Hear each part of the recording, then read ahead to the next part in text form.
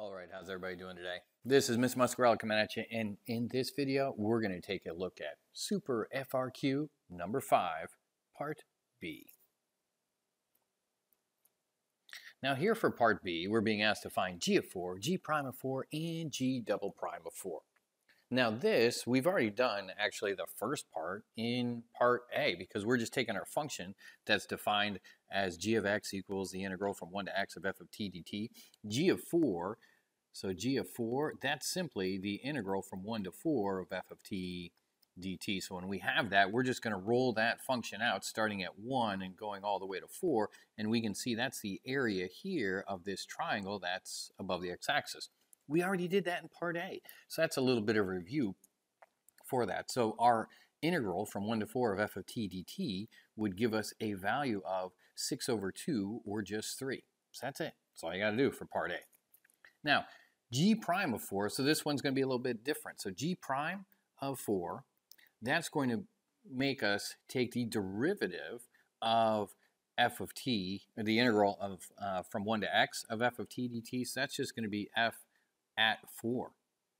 And if I look at the y value, so remember f of 4, so 4 is our x value. If I look at the y value right there, we can tell that that has a value of 0, because that's all we need to do.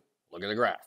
All right, but we have to understand that g prime of 4 means look at the y value on the graph where the function value is 4.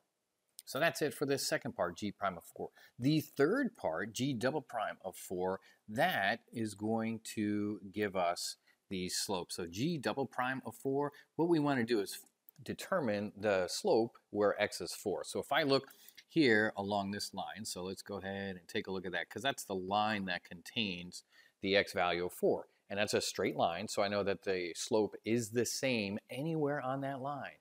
So you can calculate that slope any way that you want.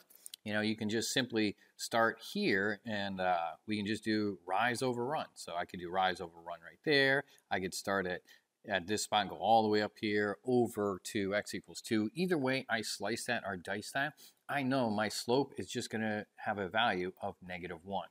So that's all you need to do for g double prime of 4 is just find the slope of that function where x equals 4.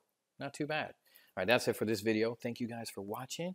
Be sure you come back and check out the rest of the videos in this series.